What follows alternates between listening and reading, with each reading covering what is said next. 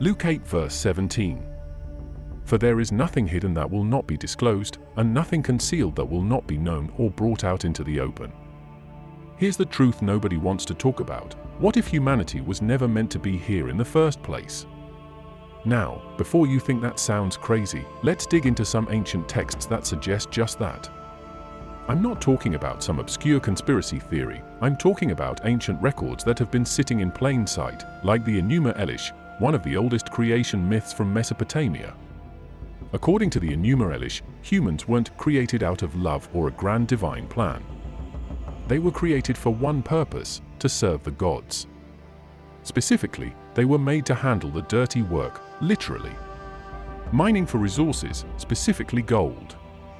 The gods didn't want to get their hands dirty, so they made us. Think about that. We weren't created to rule the earth, we were created to work for those who did. And this isn't just some fringe idea. The ancient Sumerians believed it, and they documented it meticulously. But here's the real kicker: this story has eerie similarities with other ancient cultures, from the Egyptians to the Mayans. The theme is the same: the gods needed something from the earth, and humans were their workforce. We weren't put here for paradise or for spiritual enlightenment. We were put here to serve. And yet, we still somehow believe that we are the centerpiece of the universe. Now, let's connect the dots. Think about the story of Adam and Eve, how we were cast out of Eden. Is it possible that Eden was just a holding pen, a temporary place until we were put to work in the real world? The so-called original sin could have been the moment when humans went from being passive servants to questioning their role. They ate from the tree of knowledge, right? They became aware that they weren't just mindless beings but individuals with their own free will. And what happened? They were cast out as if knowledge was the last thing the gods wanted us to have. It's not just the Bible that hints at this either. The Gnostic texts, books the early church tried to bury, describe the world as a prison created by a false god, a demiurge, who doesn't want us to reach true knowledge or freedom. Could it be that what we call God is actually this force keeping us in ignorance, and the so-called fall of man was actually our awakening? You see, this changes the whole game. What if the reason we're here isn't because we're loved, but because we're needed? Needed as workers, as cogs in a machine much bigger than we can see. And if that's the case, what happens when we stop playing our part? When we start asking too many questions? Maybe that's why so many ancient cultures speak of floods, destruction, and resets. Every time humanity gets too close to the truth, we're wiped out and reset. You've probably grown up hearing that we're the pinnacle of creation, made in the image of God. But what if that's not the whole story? What if the image we were made in isn't the image of a benevolent creator, but a manipulator, a ruler who keeps us in the dark for their own benefit? Let's get one thing straight: the story of Eden is not what you think it is. We've been told this tale of paradise, a perfect garden where Adam and Eve were free, until they messed it all up by eating the forbidden fruit. But honestly, does that story even make sense? A tree with knowledge, placed right in the middle of the garden, where they could see it every single day. Come on. That doesn't sound like a fair test, that sounds like a setup. If you know someone is curious, and you tell them not to touch something without really explaining why, what do you think is going to happen? You're practically guaranteeing they'll do the very thing you told them not to do. And that's exactly what happens in Eden. Adam and Eve are set up to fail. The tree of knowledge wasn't tucked away in some obscure corner, hidden from view. It was right there in the middle of their world, tempting them. Why? Because the whole thing wasn't about obedience. It was about awakening. Now, let's talk about Eve for a second. For thousands of years, she's been blamed for the so-called fall of humanity. But when you really look at it, Eve wasn't the problem. She was the solution. She's the one who dared to question the status quo. She's the one who wanted more than just blind obedience. Eve's choice wasn't a failure, it was a rebellion against a system designed to keep humanity in ignorance. And here's the twist, maybe that's what was supposed to happen all along. Maybe the point wasn't to stay in Eden forever. Maybe the whole idea was to get out, Because Eden wasn't paradise, it was a gilded cage. A place where Adam and Eve could be kept in check, under control, with no real knowledge of good and evil, right and wrong. They weren't living, they were existing. And that tree? It wasn't just a trap, it was an opportunity. The thing that's been shoved down our throats for centuries is the idea that knowledge is dangerous, that it's somehow sinful to want to know more. But let's be real, knowledge is power. Eve took the power, she opened the door, and we've been running through it ever since. Adam wasn't some innocent bystander either. He knew exactly what he was doing when he followed Eve's lead, but when it all went down, what did he do? He pointed the finger at her, shifting the blame to avoid responsibility. Sound familiar? It's the oldest trick in the book, literally. So, what if we've had it all wrong? What if the true betrayal wasn't Eve's decision to eat the fruit, but the fact that they were kept in the dark in the first place? That they were given a world where they weren't allowed to think for themselves, to grow, to question. And when they finally did, they were punished for it. So, after Adam and Eve's supposed rebellion, we're left with this huge question: who exactly set them up? Who designed this whole system, and more importantly, why? This brings us to the heart of it all, Yahweh. But here's something we don't hear enough: who exactly is Yahweh? We've been taught that Yahweh is this all-powerful, benevolent God, creator of the universe, and ruler of all things. But let's take a closer look. In the ancient world, Yahweh wasn't the only God around. Far from it. In fact, Yahweh was originally one of many gods in a much larger pantheon. He wasn't even at the top of the food chain, at least, not at first. You see, ancient civilizations like the Canaanites and early Hebrews didn't worship just one god. They had a whole lineup of deities, each with their own role. Yahweh was part of this, originally just a regional deity, a god of storms and war. That's right, storms and war. Not the creator of everything, but a powerful god among many, vying for dominance. So how did Yahweh go from being one of the gods to the god? It's a story of power, politics, and control. As the Hebrews evolved into a more centralized society, Yahweh's role changed. He was elevated above the other gods, slowly transformed into the supreme deity. And here's the thing, it wasn't because Yahweh was suddenly recognized as the ultimate creator, but because it was politically convenient. One God, one nation, that's how you unify people. But this transformation came with a catch. The other gods didn't just disappear. They were erased, demonized, or simply rewritten. Ever heard of Baal? In earlier texts, Baal was a rival god, often portrayed in a negative light in the Bible. But Baal wasn't originally evil, he was just competition. Yahweh needed to be the sole focus of worship, and that meant wiping out the competition. Now, let's talk about what this means. If Yahweh wasn't always this all-powerful figure but was instead part of a larger divine system, then the story we've been told is incomplete. What does that say about the version of God we've been taught to worship? If Yahweh had to fight for his spot at the top, does that make him the ultimate source of creation, or just the most powerful of many? And it doesn't stop there. Ancient texts describe Yahweh as jealous and demanding. He's often portrayed as needing constant loyalty and obedience, punishing anyone who dared to worship other gods. Why so paranoid if you're the all-powerful creator? Maybe because Yahweh's power wasn't as absolute as we've been led to believe. Maybe, just maybe, Yahweh wasn't the one and only God, he was just the God who won. Let's cut through the nonsense for a second. If the world was created by a loving, omnipotent God, why is it filled with so much pain, suffering, and chaos? Seriously, what's the deal? We've got disease, death, wars, natural disasters. None of it makes sense if the world was supposed to be some kind of divine masterpiece. And here's where it gets even stranger. Almost every ancient tradition, from the Bible to the Gnostics, hints that this world isn't perfect. In fact, some of them outright say it's flawed. According to mainstream religious teachings, we're told that the suffering of the world is a result of the fall. Adam and Eve's mistake brought pain and death into the world, right? But think about that for a second. Why would one mistake, one act of disobedience, justify the level of suffering we see in the world today? It doesn't add up.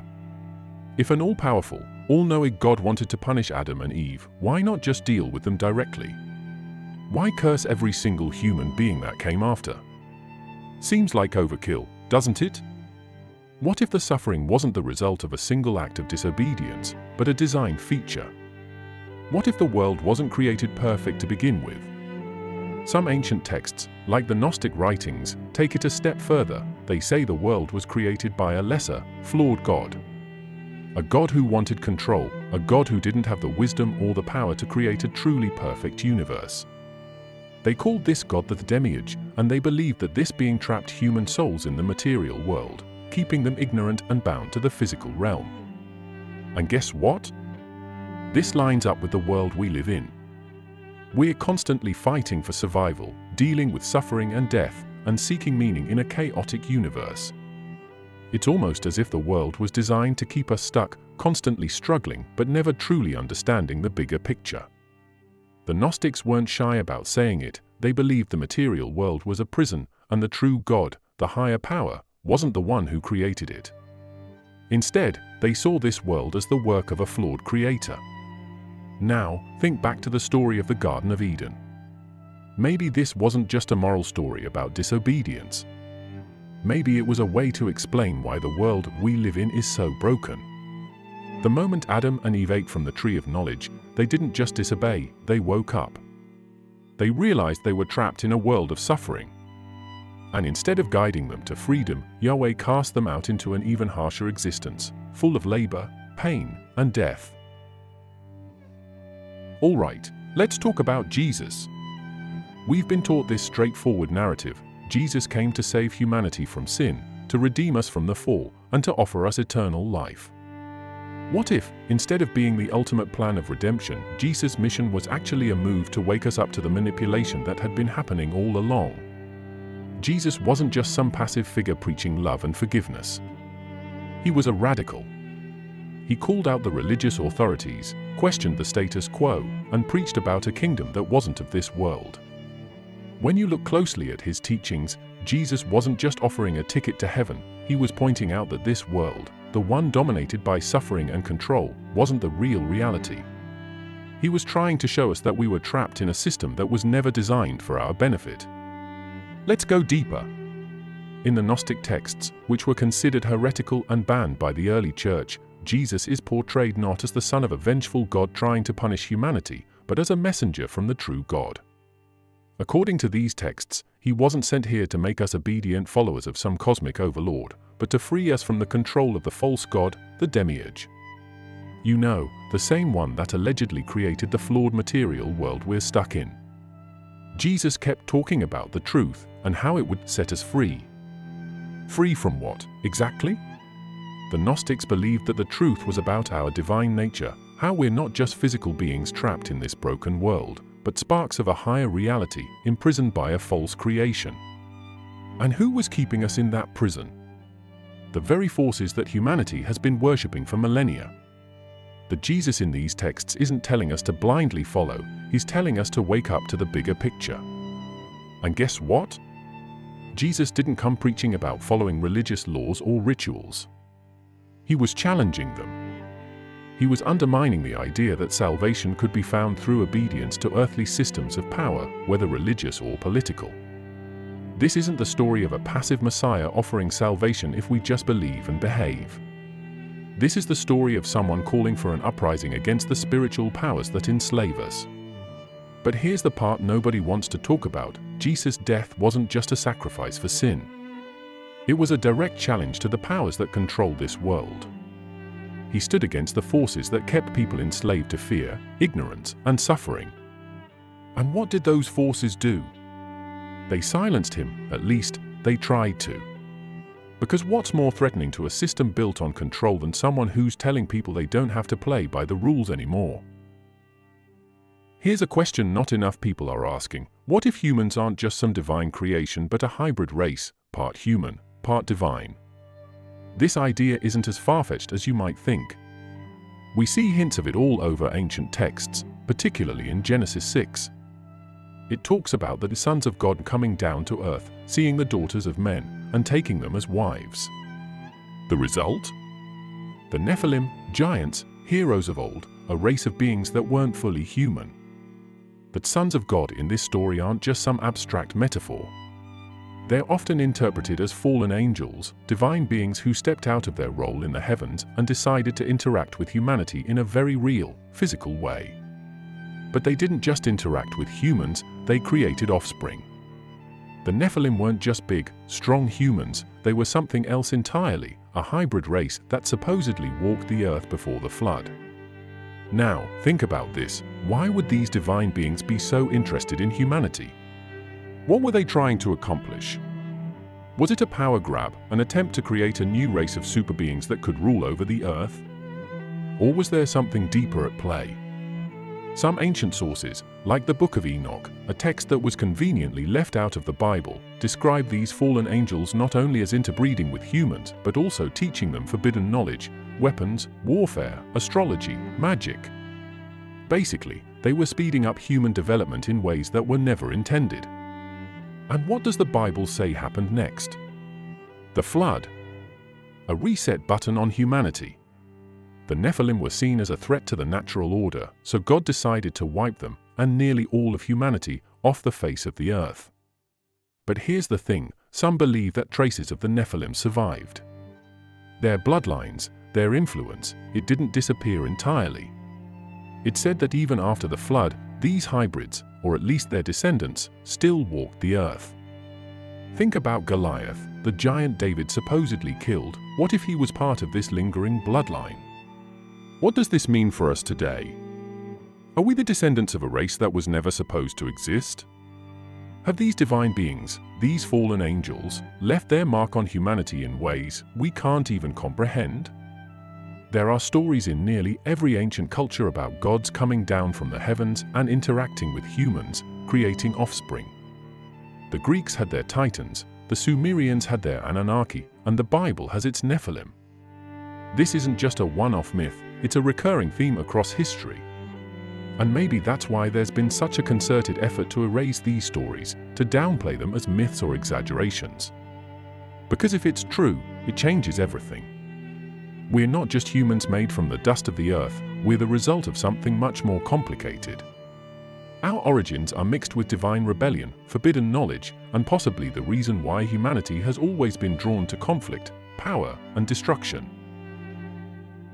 Let's dive into something the church has been trying to keep quiet for centuries, the lost books of the Bible.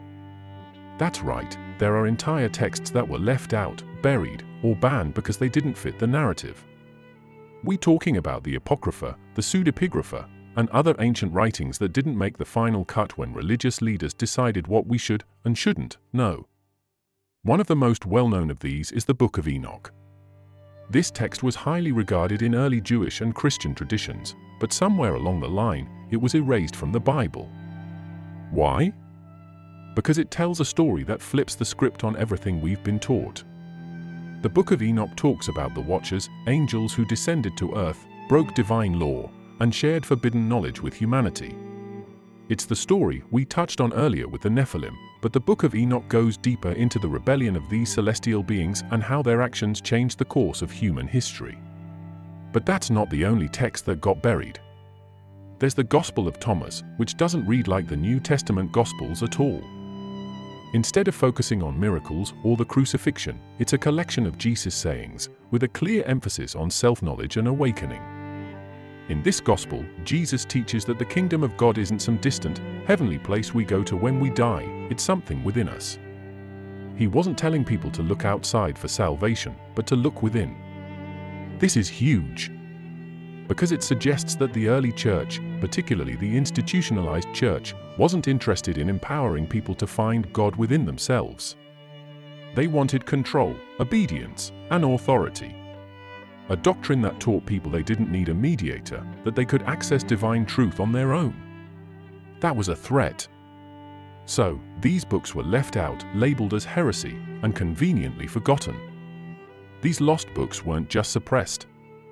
They were actively targeted. During the formation of the early Christian church, There was a concentrated effort to wipe out alternative views of spirituality, particularly Gnostic beliefs, which taught that knowledge, not blind faith, was the key to spiritual enlightenment. The Gnostic Gospels were buried, burned, or hidden in caves for centuries until they were rediscovered in the 20th century.